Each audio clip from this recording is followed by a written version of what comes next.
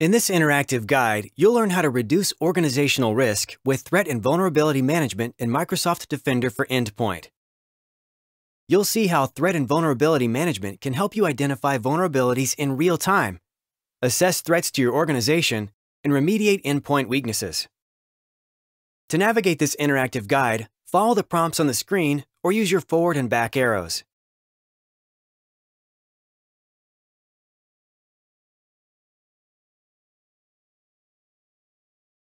Threat and vulnerability management serves as an infrastructure for reducing organizational exposure, hardening endpoint surface area, and increasing organizational resilience. You can access threat and vulnerability management from the Microsoft Defender Security Center. To get started, select Threat and Vulnerability Management to expand the section. Next, select Dashboard. The Threat and Vulnerability Management dashboard is populated with several key overviews, including the Exposure Score, Microsoft Secure Score for devices, and exposure distribution for devices in your organization. Minimize the left navigation pane and then scroll down to see more of this dashboard.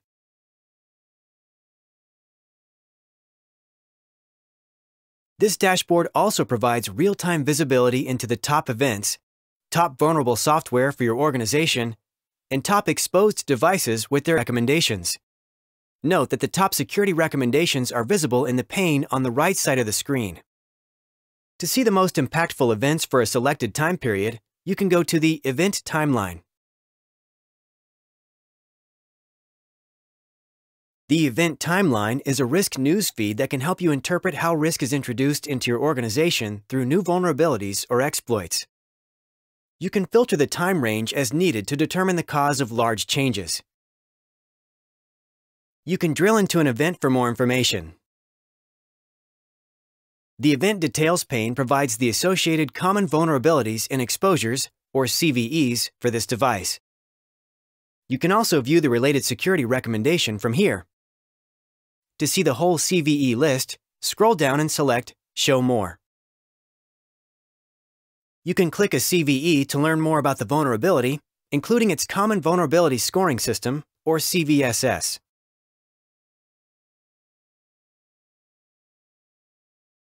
Next, let's look at the Threat and Vulnerability Management security recommendations for this organization.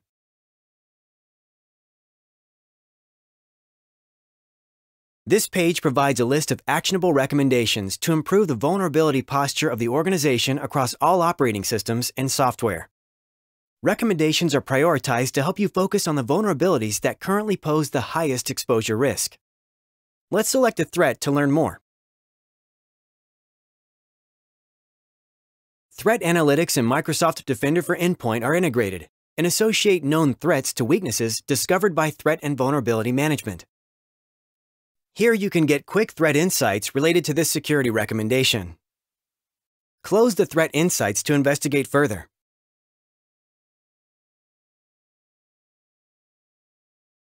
Next, select the security recommendation. Here you can view more details about the recommendation. Let's expand the Exposed Devices section. This is a list of devices affected by the vulnerabilities associated with this software. Scroll down the pane to see more details. Next, expand the CVE. These are the CVEs that machines are currently exposed to due to this software. At the top of the pane, you can see two types of mitigation actions. Select Remediation Options. Here, you can create a remediation request. This creates a remediation activity item within Threat and Vulnerability Management, which you can use to monitor the remediation progress for the recommendation. Notice that you have the option to open a remediation ticket directly in Microsoft Endpoint Manager for Azure Active Directory joined devices. You can also set a priority and due date for your request. In this case, let's continue without submitting a remediation request. Next, select Exception Options. Here you can create an exception for the security recommendation. This will change the related recommendation status from active to exception. While under exception, remediation requests cannot be initiated for this recommendation. To remediate, you can either cancel the exception or let it expire. Let's view the justification reasons you can choose for the exception.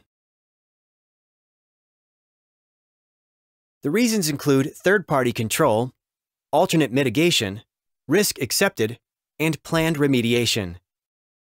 In this case, we won't create an exception.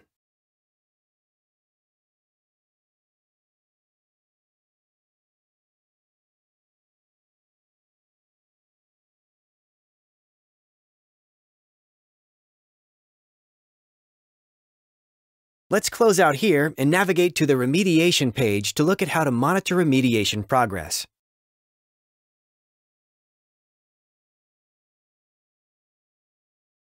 On this page, here you can see more information about the remediation activity, such as its description, IT service and device management tools, and device remediation progress details. Close the pane to return to the remediation page.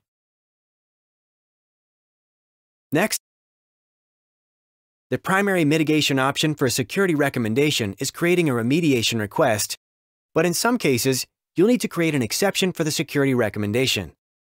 Here you can see a list of active exceptions for the organization. Select the Update Python exception. Here you can see the exception details, including its status, justification, type, and more. Now let's close the pane and navigate to the Software Inventory page.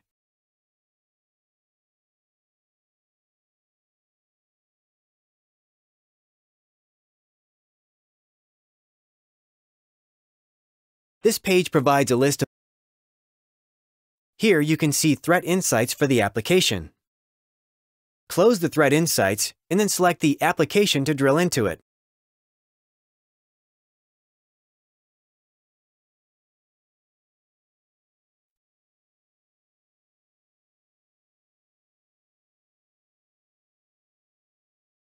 This tab shows a list of all missed security updates for this software with their associated KB number. Now let's return to the Threat and Vulnerability Management dashboard. Scroll down to the top exposed devices.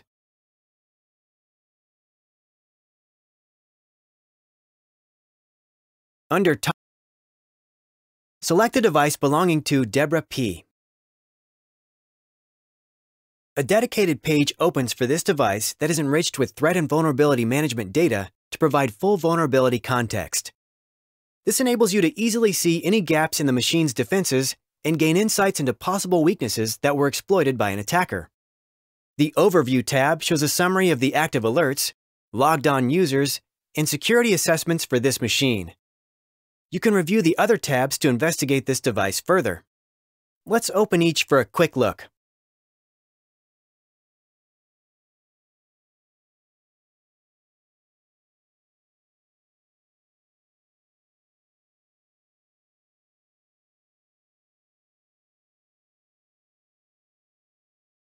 Now that we've investigated this device, let's navigate to. This is a knowledge base of vulnerabilities known to threat and vulnerability management. It includes vulnerabilities that currently apply to your organization, as well as those that don't. To understand how exposed your organization is to a specific vulnerability, you can review it here. Select the first vulnerability in the list.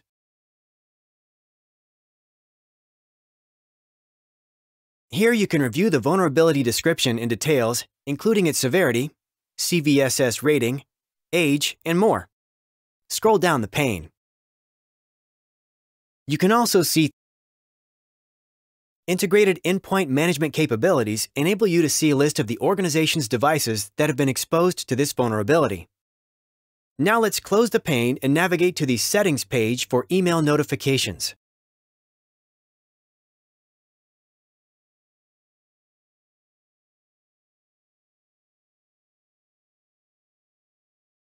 To make sure all enter a name for the notification rule. Adding a description is optional.